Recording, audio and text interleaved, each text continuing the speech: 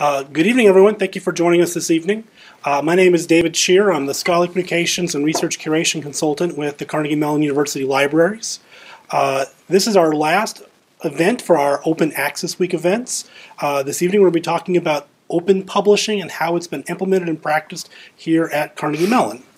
We have a great panel as well as a wonderful moderator. I'm now going to turn it over to our moderator, who is the director of the Entertainment Technology Center's Press, Brad King.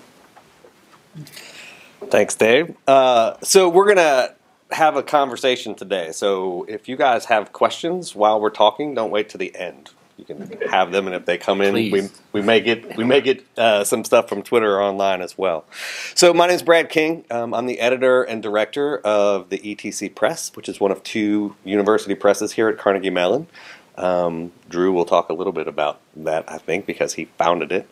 And we're an open access publisher, so everything that we do is based in that, and we sort of move out from there.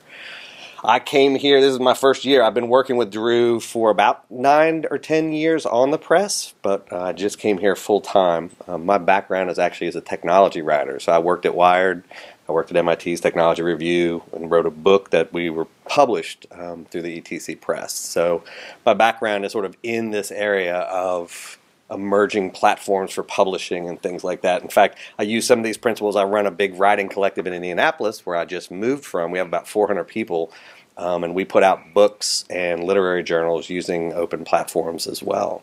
So this is a topic that's near and dear to my heart. I'm going to introduce the panelists, and I'm going to try to get this as right as I can, and when I mess up, please correct me. Hopefully I'll get Drew right because I've known him the longest. So Dr. Drew Davidson is the director of the Entertainment Technology Center. Also the founder of the ETC Press, and he's written several books for us. Cross-Media Communication, I think, was the first one that I came across, and then most recently Creative Chaos, which is about the design and teaching process that goes on down at the ETC. He's done a lot of work around cross-media and transmedia storytelling. He's studied and helped create makerspaces in places like museums and libraries and science centers. And did you found the Well Played Journal? Yes. Yes, and he's the founder of the Well Played book series too, as well, which is an open. The Well Played Journal is an open access journal about games and meaning. Right. Next to him is Dr. Don Caulfield. All right, did I get that right? Associate Vice President for Facilities Management and Campus Services. Has a team of 350 people that I saw. They coordinate things like university sustainability projects. He's an adjunct professor in the Department of Civil and Environmental Engineering. Got his PhD here, and was a graduate of the U.S. Coast Guard Academy, and is one of the co-authors of Fundamentals of Infrastructure Management, which is a graduate-level textbook, and there's another co-author up here as well. Now, Dr. Chris Henderson, the Hammerschlag University Professor Emeritus, and I actually, as I saw your bio today, I went and looked at this, the Director of Traffic 21 Institute here at CMU, which is really awesome and cool, and I would love to do a panel just on that, but we will not do that today. Do some fun stuff. Multidisciplinary Research Institute to design, test, and deploy technologies related to transportation communication, as far as I could tell, and lots of other stuff. The about was really long. He's the editor-in-chief of the ASCE Journal of Transportation Engineering, and he co-authored the book, Fundamentals of Infrastructure Management, and 3 other open access texts, as well as some traditional textbooks. So that's our panel, and I want to start by asking what drew you, each of you, to the open, because you came to open access in different ways. Drew sort of as a publisher and you guys as authors. So Drew, start with you. Like, why open access with the ETC Press? What was important about that for you? I think back when we were starting, and I was talking to several colleagues, and this is probably a dozen years ago now, we were really interested in providing a forum that at the time we felt didn't exist around publishing for entertainment technologies and video games and games in particular. And as those discussions came up, something that came up repeatedly, and I felt personally, was the idea of having it be open access so that people could get, it was more important to have that sort of impact and influence and have the word get out than worry about like royalties or money or locking it behind a paywall. And we are lucky to be in a Carnegie Mellon, and it's a part of the conversations when we were pushing for the founding of the ETC Press was this idea of it being open access and not having to worry about, within a university setting, it necessarily having to run for a profit. Not that we want to sit there and burn through the dollars necessarily. We do think about budgets and all of that, but this idea of it was more important that we wanted people to have the research and the writings available easily. And it's proven very successful in that regard. And I feel like, and then I want to talk from the author perspective, that there wasn't many places where this kind of publishing around entertainment technologies was really happening anyway. So not at the time. There wasn't a tremendous amount of competition between traditional and the open access. Yeah. Like that sort of gave us the ability to reach an audience. So as authors, what brought you guys to the world of open access publishing? Well, I guess I'll start. Do it. Since I did it earlier. So I had a traditional textbook called Project Management for Construction. It was published by Prentice Hall, and it had a stream of royalties and a stream of users over the years. But when we first did that book, my co-author was Tung Hao, we asked for a revision of the copyright to the authors when the book went out of print. And back then, books actually did go out of print because they had to do a specific print run. So I got the copyright back in the mid-90s, and I decided to try something different, and that was to put the book up on the web for free open access. And it's been up now for close to 2 decades, and it gets a ton of use. I get emails on a regular basis from all over the world. I had one doctoral student who showed up here on campus and said, boy, I use this book in teaching classes for contractors in Africa. And so it's still, if you Google project management for construction, it still comes up one of the first couple of hits that you get. And that was really an eye-opener to me about kind of the impact that you could have with open access. Subsequently, I did 3 other books. And I'm starting to become more and more interested in getting just technical articles up open access because, again, you can have much greater impact than you can under the traditional publishing routes for that kind of thing. By the way, if you try and get that reversion of copyright with publishers now, you can't do it. Nowadays, you can do digital publishing for just a copy or 2, and so most publishers will not allow you to get that. So for the Fundamentals of Infrastructure Management book, we didn't even try. So when we did our book, because ours was in 2002, we actually negotiated in, they had to sell a certain amount of digital copies. It wasn't just that they were available. And if they didn't sell that, the copyright would revert to us. So, that was the way we went about doing it. Okay. Not saying, that because all I got to do is put it up digitally and it still exists in print. And we said, if you're not selling them, that is effectively out of print for us. I've heard that is more difficult to do these days. So what brought you to that world? So I'm not a relative novice, a complete novice at this. But I did my PhD here with Chris as my advisor about 10 years ago.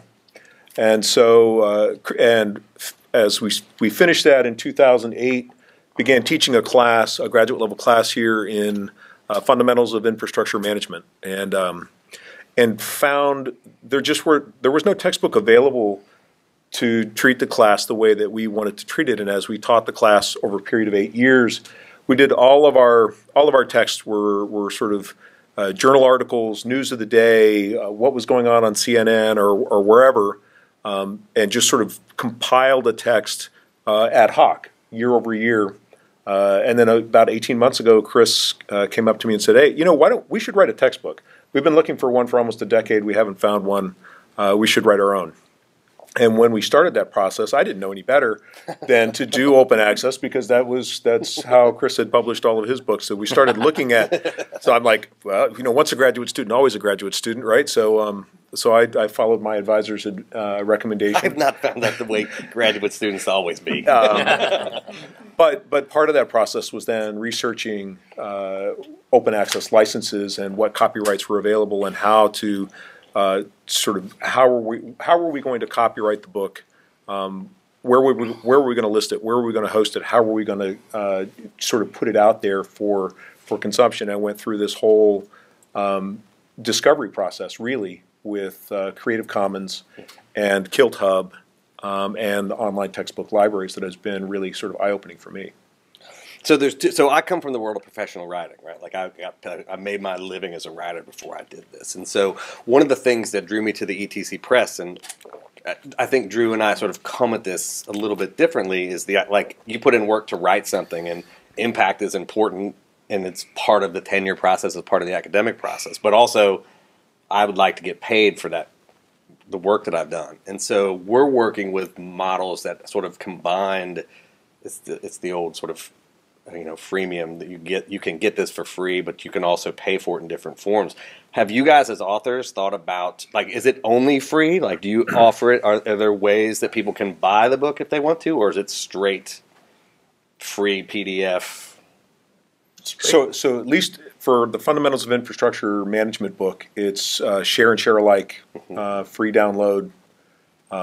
We keep the instructor's manual for instructors only, so the student can't just download the instructor's manual. But I know. So I probably could. There's probably lesson learned, or there's probably some money to be made there. I think probably, but no, it's just strictly available for free download.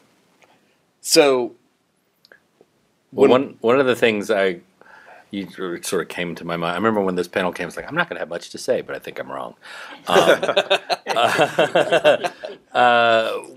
I actually worked in the publishing industry at Holt, Reinhardt, and Winston, which, while I was there, got acquired by Harcourt, which then got acquired by Elsevier.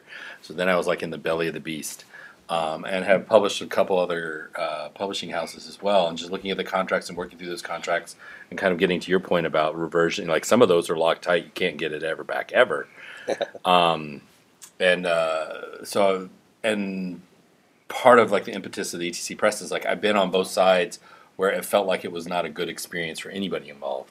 And so we're like, well, with ETC Press, we want it to be good for the authors. We want to, because as Brad was saying, we want people to have not just impact, which we think is really important. And we could talk about the variety of ways we're trying to measure that, because back in the day when we started it, we're like, well, let's just get it out there.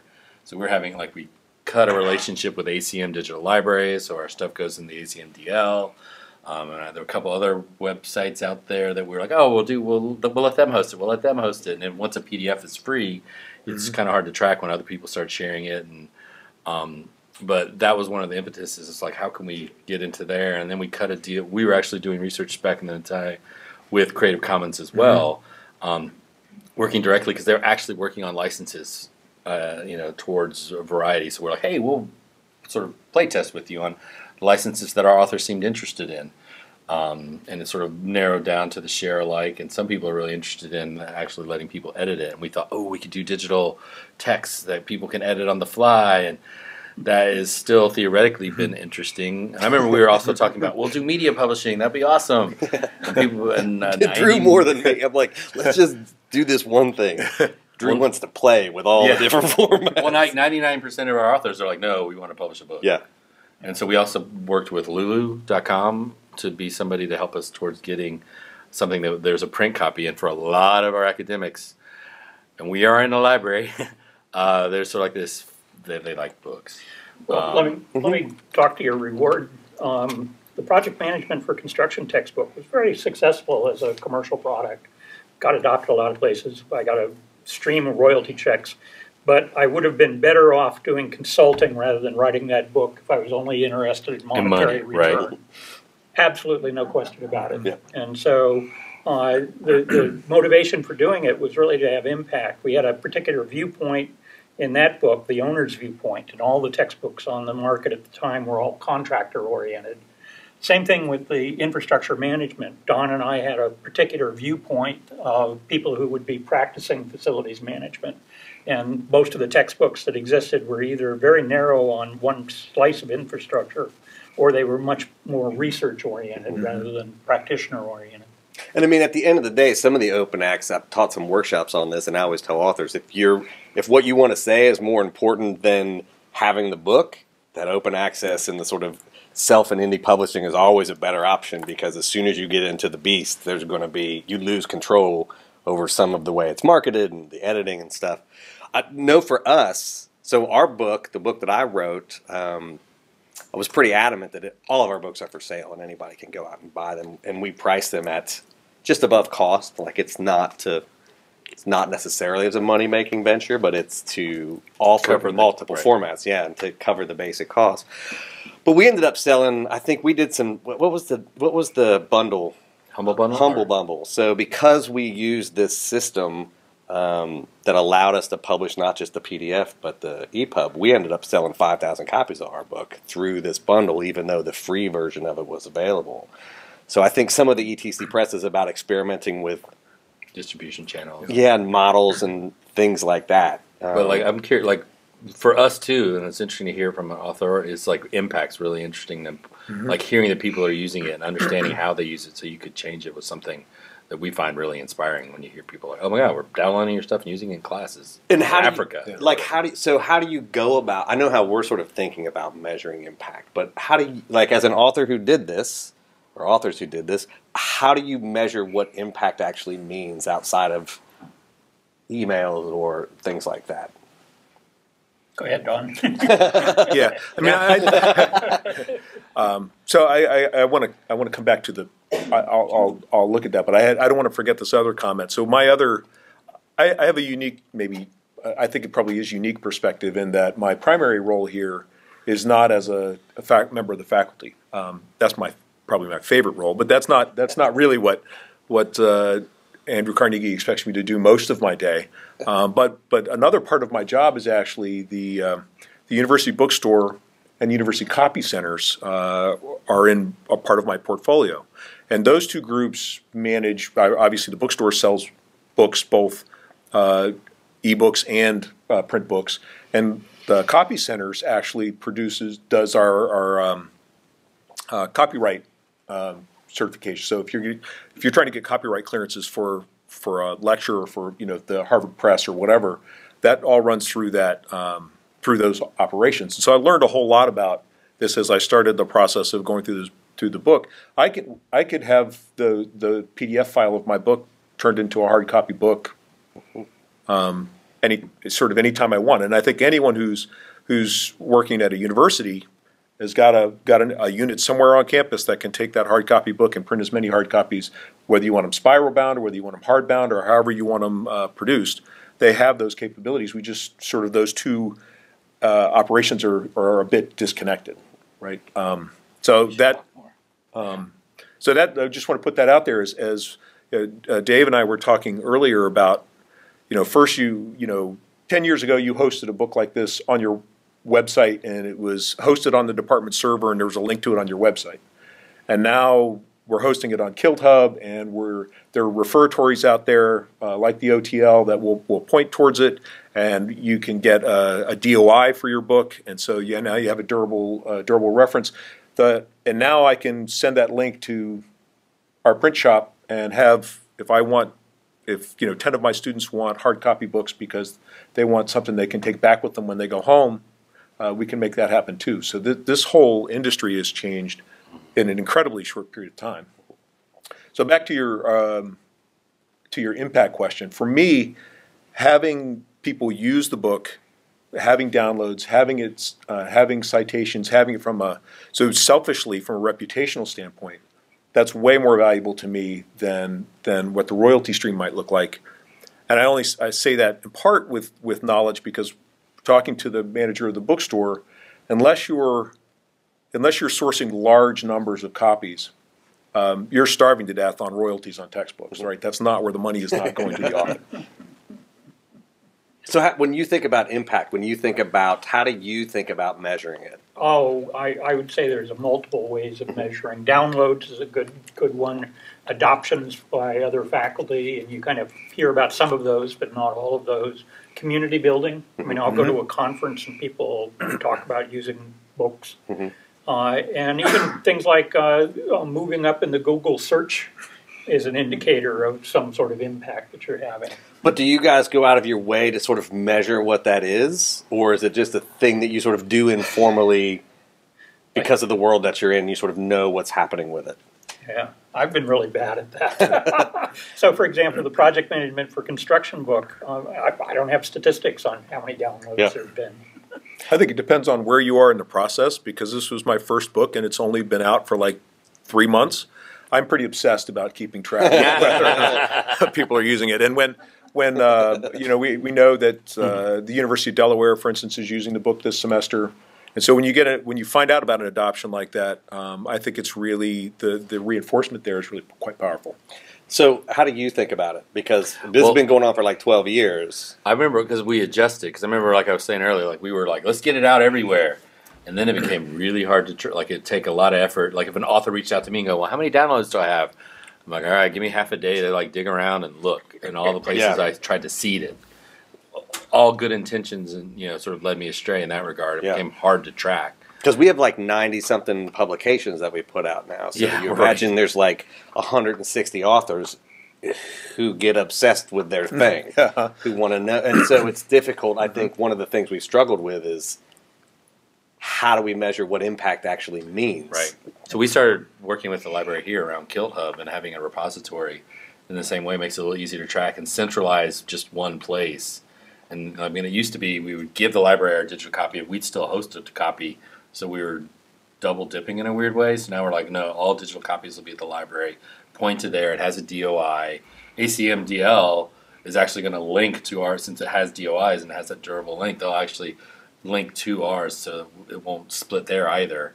And that we feel like that's going to give us more control and at least be able to measure it in some way, since we get so many requests to ask. And sometimes it's like, oh God, a lot? I don't know. Yeah, or not any. Like that's sort of unclear. And this is sort of one of the problems I think with.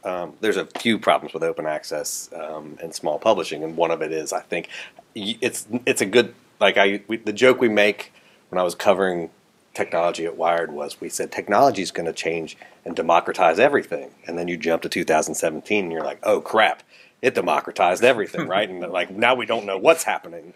And open access is the same way. Like you can control your copyright and you can say it has impact, but actually understanding the impact is one of the things that traditional publishing did pretty well, was to tell you the reach of where things were and what kind of impact you were having. So as you guys sat down to do this, the benefit for you was being able to say what you wanted to say. Was that? Do you think that was the biggest? Sure, and that, and I think Don's point about reputation is well taken. And that wouldn't have been served through a traditional publishing route, you don't think? Or or traditional publishers didn't offer you guys what you needed?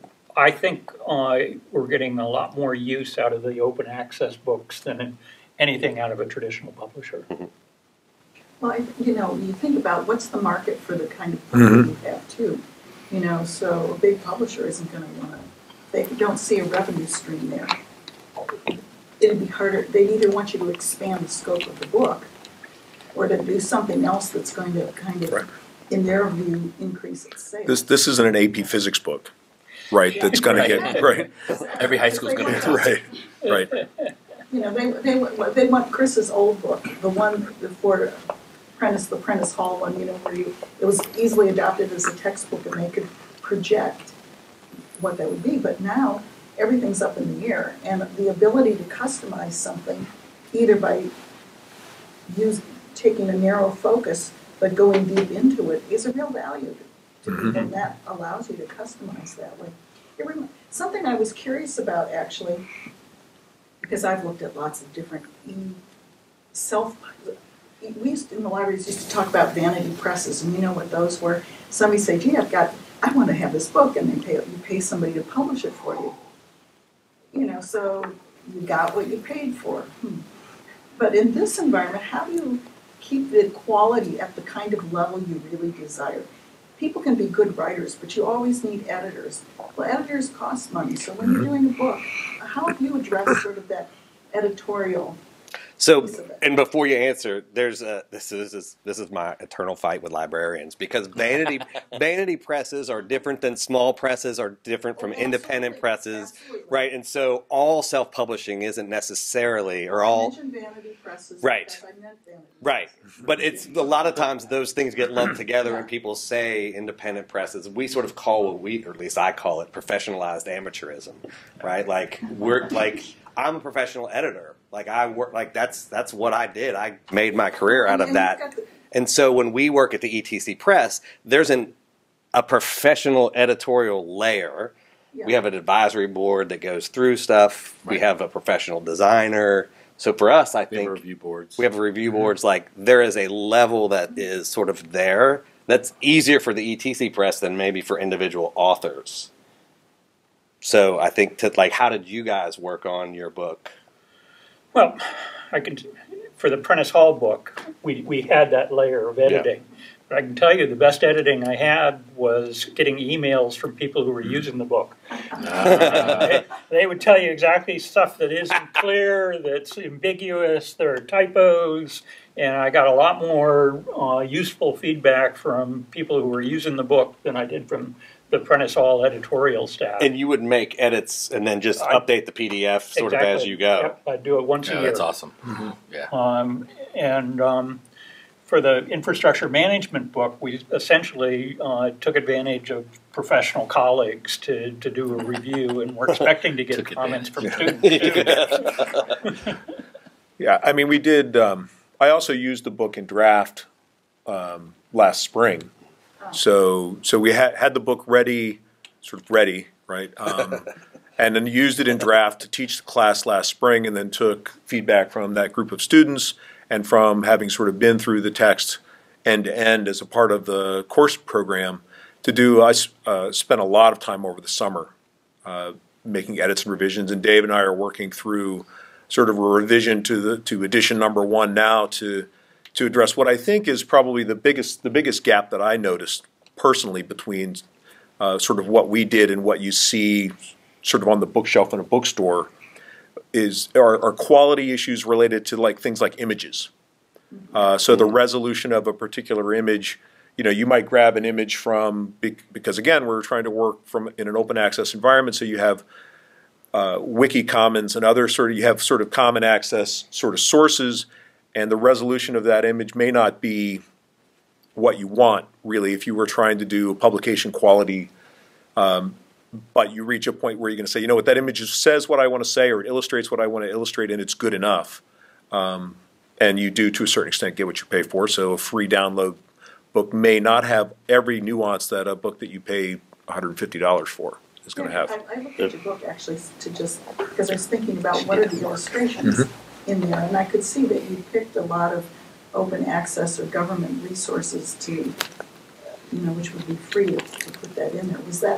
Was that an easy thing to do, or did you wish you could have captured something that was from, the American Society of Civil Engineers? Yep. Did they ever have something you want to put in, but you would have had to pay for it? It was a ton of work to do. Well, I think it would have been impossible. Yeah, I think it would have probably been impossible.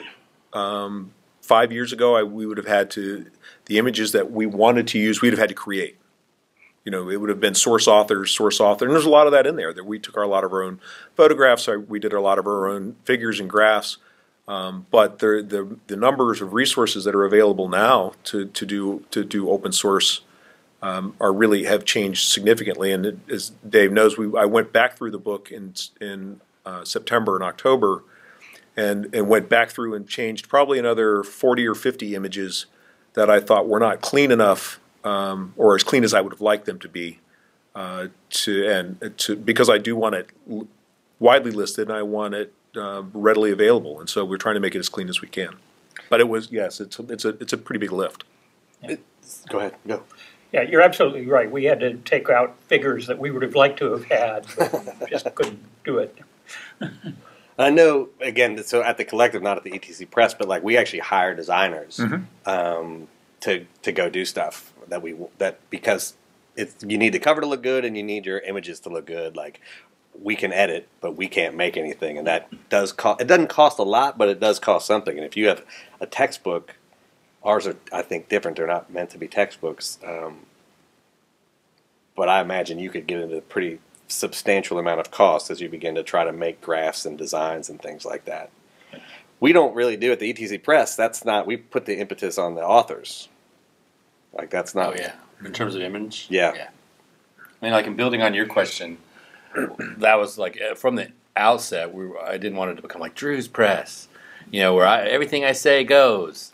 So we were setting up a board that had CMU people on it, and also external colleagues and authors, various levels of reputation, being very careful and strategic about looking for people within the field to help us, one, with our reputation, but also with our rigor.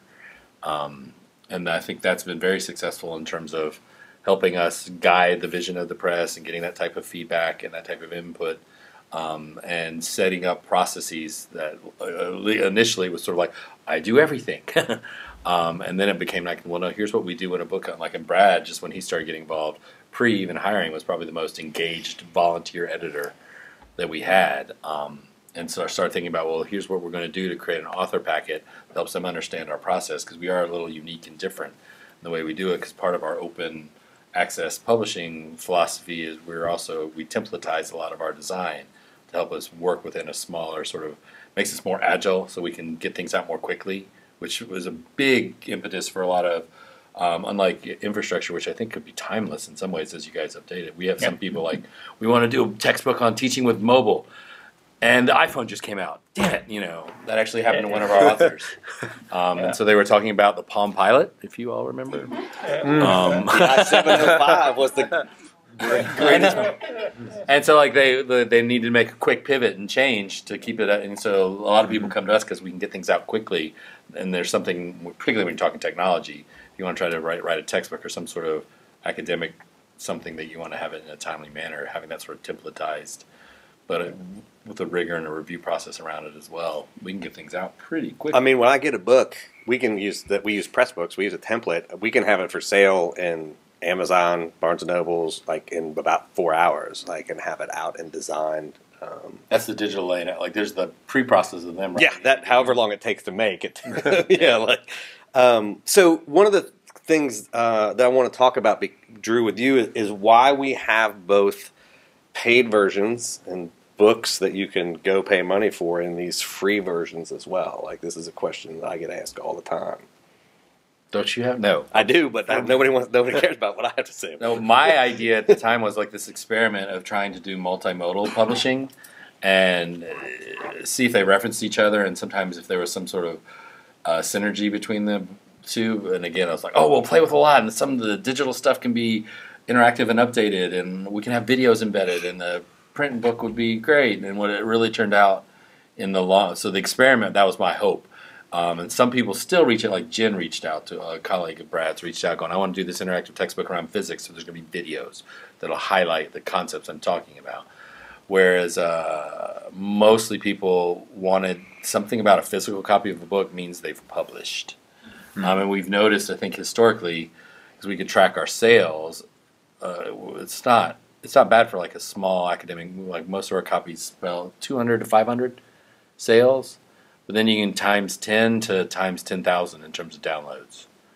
And so like the first well-played book, last time I was tracking it really carefully when I was sort of obsessing about it, it was up to like 500,000 downloads. And we're like, we're onto something with this idea.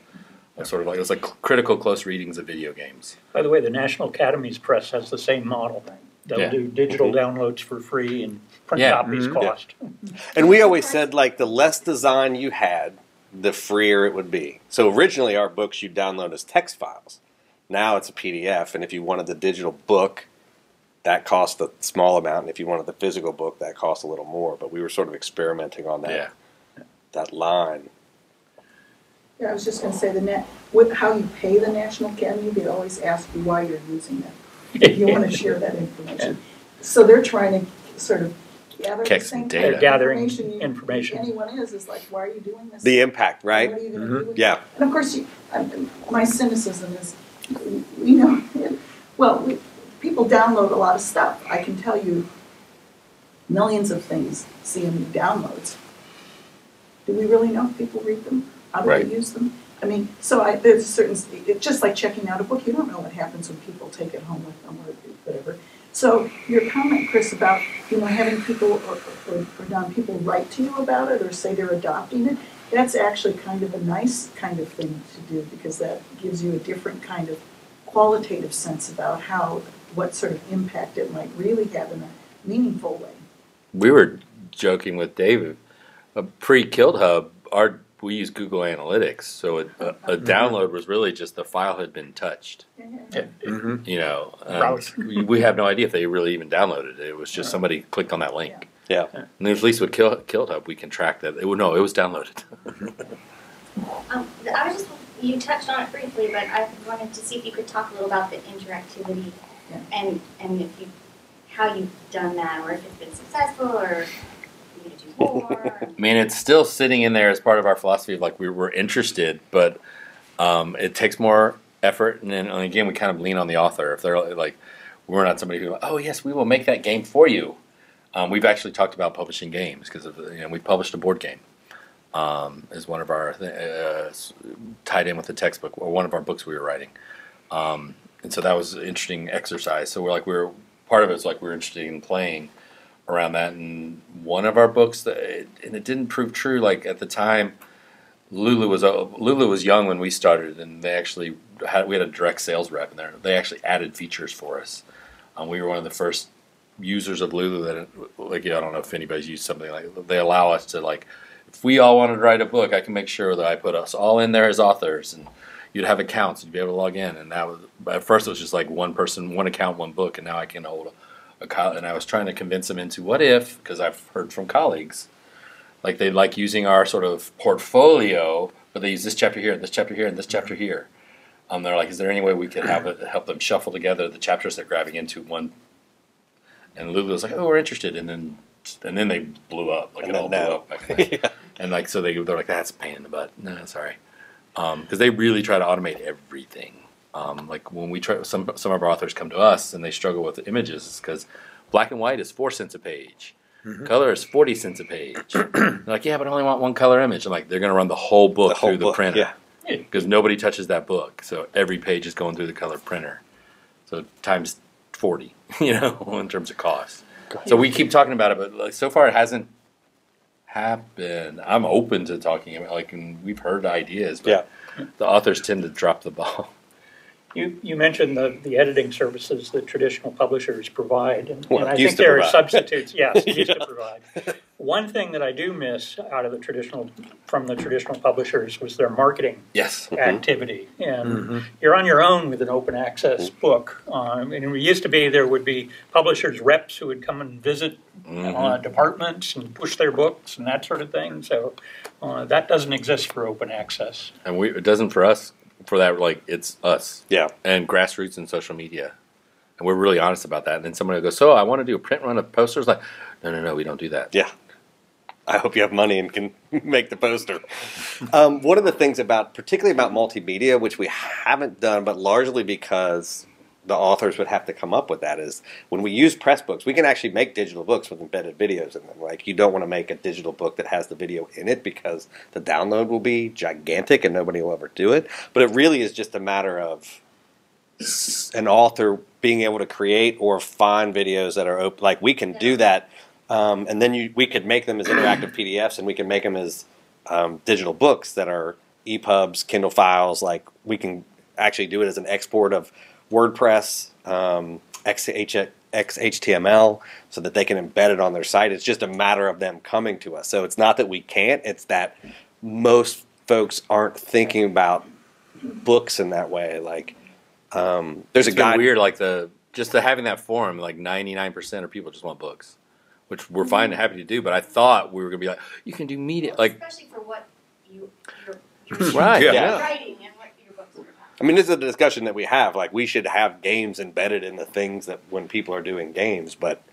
And we've been with the Digital Humanities group here at Carnegie Mellon. We've been talking with them a bit more about ways we could do some different stuff and even some visualizations. And Brad's brought some ideas of different exploring, not just books. Like, what if we do podcasts? What if we do short video series? What if we do this? And different ways to stitch it together. So that there's talk about reputation building and just different ways to get the word out and again get the ideas out and do short little singles that you can get out quickly. And so we're very open to format exploration. Getting the textbook noticed, I mean, there's there's a lot of little things that are going on, that there are a lot of little streams. Like, New York State has mandated that the state system look to create open textbooks, and they have a program called Open NYS, Open NES.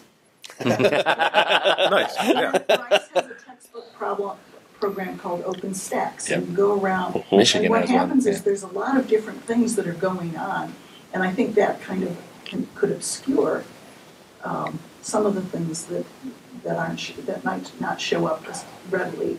But there is the Open Educational Resource Group at Spark that's trying to bring these together, and then Minnesota's Open Textbook Network or Library, I can't remember which one, where people are trying to put things in there to foster adoption of open textbooks.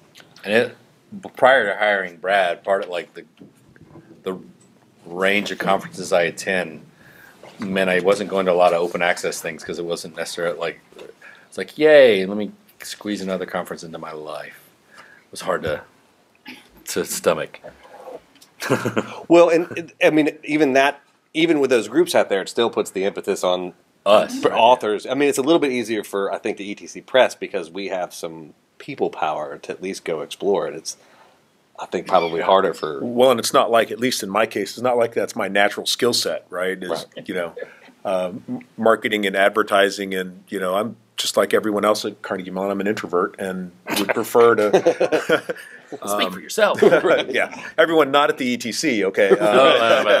That's why they made me moderate this.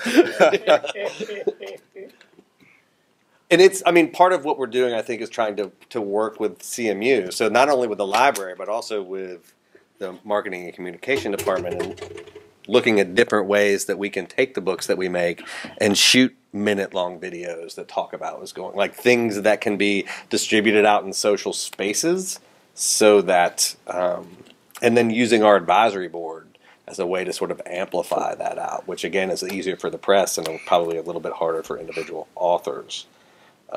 To go do. So talk to me about, from a teaching perspective, since we've sort of talked a little bit high level, what kind of benefits do your students get from the open access publishing, from what you guys are doing? Well, certainly there's a pretty obvious financial benefit. I think, you know, I think the other couple of things that I've only used the book once, but I can also sort of reflect back on my own experience as a student.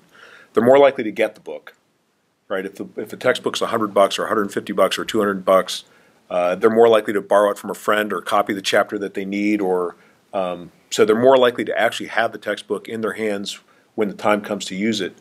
The other thing is that, you know, Chris and I's approach to this course, as he said, is quite a bit different than sort of the traditional approach. Is, well, we're going to teach infrastructure management. It's going to be all about roads all the time. Our perspective was much broader than that. And so we're able to design a text that's around a course the way we believe it should have been taught. And so it's a very customized approach. The last piece I would say is there's a difference in the interaction between the professor and the student when the student knows the professor wrote the book. From their point of view, literally, right, it quotes, my professor wrote the book. There's a presumption of competence there that may be undeserved, but you get it anyway because you wrote it, yeah. You talked a little bit about it being edited by colleagues and stuff in the field. Like, were you getting feedback, like the first time you presented it, had students seen it before that, or had it stayed at a high level with colleagues editing it before students saw it? In other words, how much interaction went back and forth with the ways in which the text was developed? Well, the same text that Don used in the classroom got sent out to our colleagues for comments. So you were getting both from students and from colleagues. And now I'm expecting to get a whole flock of emails on the topic too. Well, like for instance, so we sort of did an informal peer review. We know who our peers are that are working in this space. Sent it out to them, and in a couple of cases said, you know, you have a whole chapter. You're missing a whole chapter on X. And so we went back and we looked at the book, and like, you're right. It really falls short of where it needs to be without this content in it. And so we inserted, ended up not being a whole chapter, but it was a half a chapter additional material and content that we had just not seen the need to incorporate because we're doing it a different way. And then I already know from faculty that are using it now that they're accumulating comments for me. I told them to send them all in. I'd rather have them one at a time than get a 3-page book. But we know there are edits, there are typos, there are areas that were unclear, or example problems that really didn't work that we thought would work, but when they tried to use them in class, they didn't. So I think this first year of using the book will really provide us with a lot of feedback. Can I ask you a question? Those of you who've done a textbook, when students get it, what are your observations about how they, since it's free, what have they done with it? In two ways. There are these surveys where people will say, and students will attest, oh, I'd rather read it in paper. They love the open access book because it's free. But I also know that a lot of people will turn around and print it out so they can do stuff with it. So number one, is that what they're doing? And have you observed if they're doing it all in E? How is it that they're using it? Did you have any observations on how they engage with the material? Well, you said if they're using a student who's been using books right there, Julie. So you can address that one. So when I was a student for ICA class, I wasn't using textbook, but I was a TA for that class for 4 years, 4 different semesters. And then based on my observation, the students print them out. They do print them out. And then they come to my office hour with one chapter, it's like a couple pages, and then pointing out, this is the part I don't understand, and then this is the part like you want to explain more, or something like that. And then they actually gave feedback, so like, that is very useful for Scott Matthews, who's and then Chris, they're the co-authors of the book, textbook called Life Cycle Assessment. So the student come back with some comments, say, oh, this is probably wrong, you might check it out. And we actually correct something from their comments. And then this, what's the second part of the question? Oh, well, if they were only reading it in E, how did you, this is kind of way. What is E?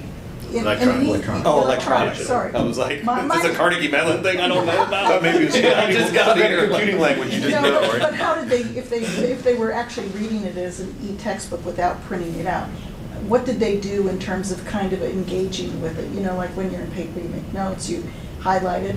Are students applying sort of tools to kind of take greater advantage of that kind of connection to learning?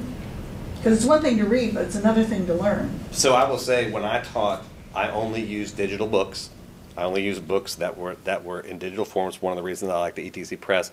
I would make my notes. I would make all my notes in the book, and then so that kids could access what notes I thought were important about the books, like as they were reading it. And then we would aggregate the stuff that they brought together that they thought were interesting, and I'd add those to the digital text. So there was the way of teaching.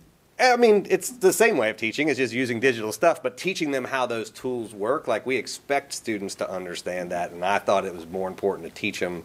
You can highlight, make notes, share it collaboratively in ways that you can't if it's paper, because that's just yours. But that digital format allows you to sort of read in person. So that's different than what they did, but like, I think there are ways to do that. How difficult was it to write a book in public, right? Because you're writing it, people are seeing drafts, students are using it, there's problems with it. Like, this is a different way to think about writing a book. Yeah. Well, as Julie was saying, it was really useful to get feedback. I feel sorry for the kids going through the first version of it, but, we thought it was better than what was out there as alternatives. So you didn't have a problem, you didn't feel that you were undermining your authority by having something written that wasn't done and complete?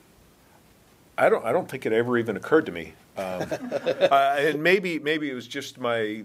So I did my master's at Illinois, and while I was there, I think almost more than half of my classes were taught out of textbooks that were in draft that my professors were writing. That was just a function of that place. And I just thought it was the coolest thing ever. So the fact that I was getting a chance to do it myself, I just was sort of picked up on that experience. And then one thing to add, like Scott always is like, oh, I can know who are really paying attention to the class. You feed that channel. I found an error. Scott, Deanna, and I did the environmental life cycle assessment book. I just remember just totally bust myself doing my master's thesis way back at University of North Carolina where you had to do it like on a 100% cotton paper and all that rigmarole. Oh yeah, they had to do back in the day. And then it was just going to go in the library. So I put in there on some page, if you are reading this, please email me at. And I've never gotten an email in the copy that's sitting somewhere in that library. But it's maybe on really digitally, nice paper. Yeah, it's on really good paper. But I was just curious, and I was like a punk at the time. I guess I still am. I don't know. Like I'm building on one thing I've heard from colleagues with our books is they like to buy the book and have several copies. And they get all the students to have the digital version, and they go through it chapter by chapter. And they've noticed that some of them print them out, and some of them do sort of like what Brad does, and they use the digital version to share in some way so they can see like a little palimpsest of the class commentary around a digital version in ways that they find powerful. But that's what's so inspiring to me is when you hear about how they're using it, and you're like, oh, it's worth doing open access because people use it more. And that was being like, and we felt lucky, and I feel the charge, and this is what I remember when I was talking to Mark Camlett and Cohen at the time, the president and the provost at the time, going, here's my idea, and here's why I think it should be open access, because I believe it's within the university's charter to be somebody who shares information with the world, and how are you going to say no to that? So like we made this case of like we're going to try to run as close to the black as we can, but we're not about trying to make money. We're about trying to have an impact and show that and steer conversations in ways that we feel like Carnegie Mellon's uniquely positioned because of this university to be the leader in that. And we can drive those costs way down using emerging technologies. So what a traditional press would lose, 7 figures trying to do stuff, we're nowhere near any of that stuff just by close using to black. Yeah. So I want to ask one more question because we've been going at it for about an hour, and I don't want to keep everybody here all day. So how important was it that you work with a library as you guys were doing this, and as we've sort of moved? Like, how has the library been a partner, and how has that been helpful in the open access process for you? Go ahead. He keeps sending it to you. Well, There's a yeah, pattern here. Once he's your advisor, he's always your advisor, right? Let's see how you answer this. Exactly. No, I mean, I think so. When we started this, the library was not even a part of the conversation. So Chris and I started the process in December of last year, right? Sort of had this idea at the All India Buffet one afternoon, and lots of good work gets done there. And so I think we were, it was in draft. It was 2 years ago, December, we had right? Nearly a complete draft. Right. We had nearly a complete draft. And then started talking about, so we sort of worked our way through what we wanted to do with respect to the copyrights and started talking about, well, where are we going to host it? And then started this conversation with the library, and it was right about the time that KiltHub was sort of standing up, at least from my point of view. It was like I'd never heard about it, and then all of a sudden it was a thing. And when we looked at sort of went back to Dave Zombach, the head of Civil and Environmental Engineering, and looked at where other books written by the Civil Engineering Department were being hosted, said, I think this is an opportunity for us to host it with the library. And sort of made an intentional decision to work through that process in the hopes that it would pave a way for other books that are written by College of Engineering faculty to also host them there. So they would become a first choice. Again, because you can now it's a durable location. I don't have to worry about the book. I know right where it is. It's fine. I didn't have to deal with I don't even remember what the acronym DOI stands for, but I knew it was important. And the library was able to, the library was able to. Same conversation, like, what is that? The library was able to take care of all of that. And then, yeah. Right. And then even the conversations with the OTL in terms of talking to other referatories, librarian to librarian, as opposed to sort of me trying to manage a conversation in a space where I don't really have the expertise. So I'm taking the project management book and doing an update, and I'll probably do it under KiltHub when it gets done. Same kind of reason? Yeah. Well, when we first started, it was literally just like, we want to make sure the CMU's library, we did the same thing with the bookstore. We want to make sure the bookstore has a copy. And it started there, just in, like every time something came out, I make sure I passed them a copy. And at some point in the process, somebody here said, oh, we looked at your website, you have digital copies. We could host them. We're like, oh, well, then I'd pass you the PDF too. And as it's evolved, and the library's technology's evolved, It's become much more of a relationship in terms of the strategy of what we're doing and how we're going to do it. I'd say it's been, outside of the people, it's been a great working relationship. For Carolyn on Facebook and anyone else who tuned in after the introductions were done, can you go back through and tell who everyone is? And if you want to introduce yourselves, that would be great too. I can do that. Great. Actually, what I'm going to do instead of me, I'm going to have you all do it. I can do it again, but Drew, tell the people who you are. Hi, I'm Drew Davidson. I'm the director of the Entertainment Technology Center and the founder of ETC Press. I just was waiting to see if people went on from there. Yeah, they never. Short tweet. Yeah, they Short always. Tweet. Hi, Don Kaufelt, Associate Vice President for Facilities Management and Campus Services and Adjunct Faculty in Civil and Environmental Engineering. And one of the two authors of. Oh, yeah, while we're advertising our book, one of the two authors of Fundamentals of Infrastructure Management, available from your local Carnegie Mellon Library. And I'm Chris Hendrickson. I'm a longstanding faculty member here at Carnegie Mellon University with appointments in Civil and Environmental Engineering, Engineering and Public Policy, and Heinz School. I'm now emeritus and part-time, and I still have a role as director of our Traffic 21 Institute.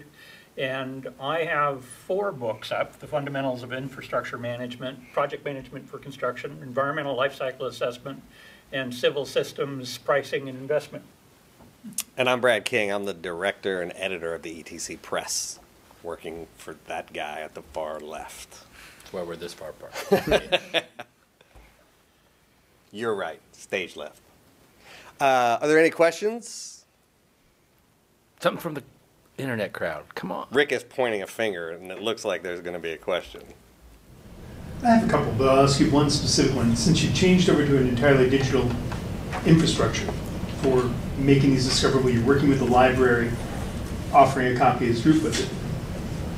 Unlike a print book that you print, it sits on a shelf, what are your concerns for sustainability in terms of format or in terms of the digital object remaining viable beyond a certain amount of time?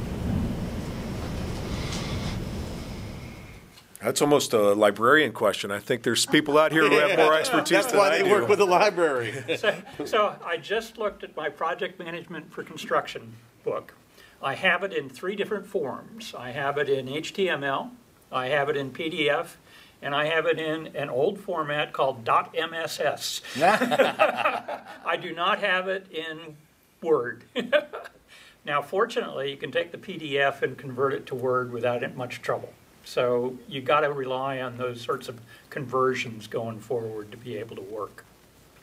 And I can say at the ETC Press, we have almost all of our books in press books, which separates content from design.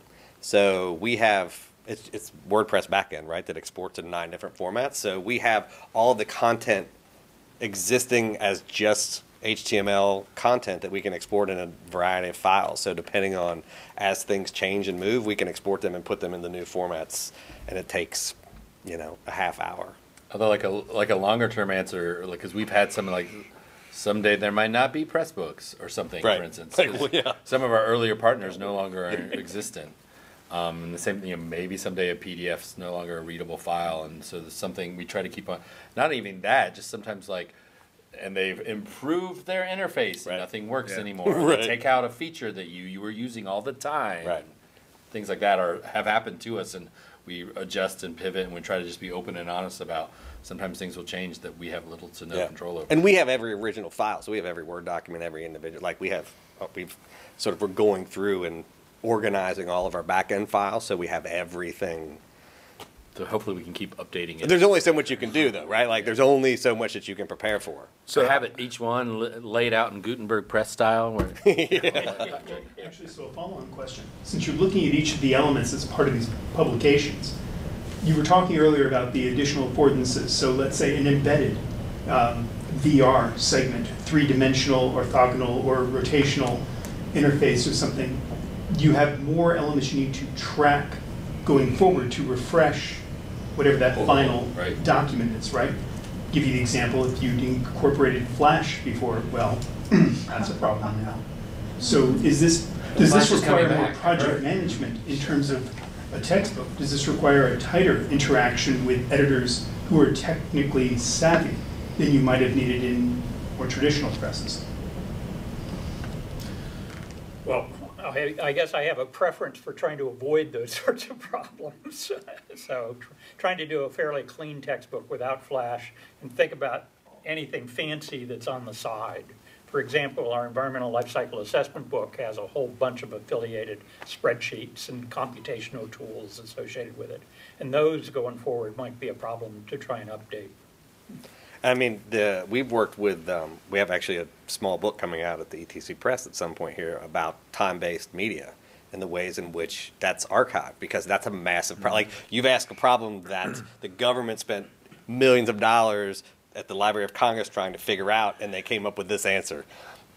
Yeah, we don't know. So trying to figure out what those standards are going to be so that they can move forward, like, is a problem that everybody is trying to deal with right now, because there's so many new emerging technologies that are built around interactivity and VR and things like that. How do you archive those? How do you archive them in a way that they're usable 20 years from now? And there's not really an answer. There's a lot of questions about how to do that. So the best we can do is be honest with our authors and say, the more you do cutting edge stuff, the more likely it is going to become a problem to archive it and use it 10 years from now. Yeah, this isn't, I think, a problem that's specific to open access at all.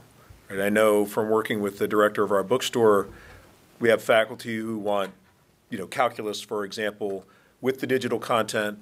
It is on the side in that case, right? You get the book, or you get the book plus the digital content, and some want them together, some don't want the digital content at all. So, these are problems, I think, that are challenging traditional publishers as well. I mean, I've seen stuff like the Olive Project here at Carnegie Mellon, and the idea of like having everything emulated so that you can have this little capsule that it will run no matter what. And the stuff out at Stanford, with Henry Lowood, like ways that you do these sort of digital archives. Like one of the things we've struggled with is like imagine doing something like my master's thesis. I was trying to make the point that a lot of us might support it. I was in the communication department. I was like, I wanted my academic scholarly research to be a performance. So it was going to be ephemeral, and the only documentation was going to be the script and a video. And my committee said yes, and the grad school said no. They wouldn't let me graduate till I turned in a paper. So what you meant with bringing in all of it, especially the issue of emulation, I think this is one of the issues that I'd heard some comments about this around the Library Press Coalition and the, I forgot the other organization, American Association of University Presses, talking about the possible need for greater infrastructure from for-profit publishers especially. They're having the ability to develop this technology or develop standards and share this emulation technology, but the smaller, leaner units like ETC Press and others, or especially those who are more OA and operating in the black, but just to get content out there, that they might not have access to that kind of technology. Yeah. I mean, archive.org is doing some really interesting stuff now with interactive emulation, where you can like run old Mac or old Amiga stuff right there in the website. But what's interesting is that not everybody who makes things wants it to be emulated. Like, this is part of the time-based media, is that somebody says, look, I've made it in this format, and when you emulate it, you've taken it out of that format, and that's not the same, and artists and people that make those won't allow that to happen, right? So there's lots of layers going on to, like, this is what the digital archivists here have told me, is that it becomes sort of an individual working with the people that are making whatever this sort of interactive stuff is, to work with them to say, do you want this emulated in the future? Can we manipulate it so that it can be moved forward? Or is this just a thing that at some point will no longer be accessible? And sometimes people make the decision that they have made the artifact and the thing that they've wanted to be the way that it is. And when you can't view it anymore, that's what happens. So I think some of that's going to be... And then there'll be text where you say, once upon a time. Right. Yeah, it'll just be like an X. Because books will last. Mm-hmm. They're well designed. Those books. That is a good way to end. Oh. Thank you guys for coming out. Thank you guys for talking. And thanks for the crowd speaking. Bye, Facebook. Yeah.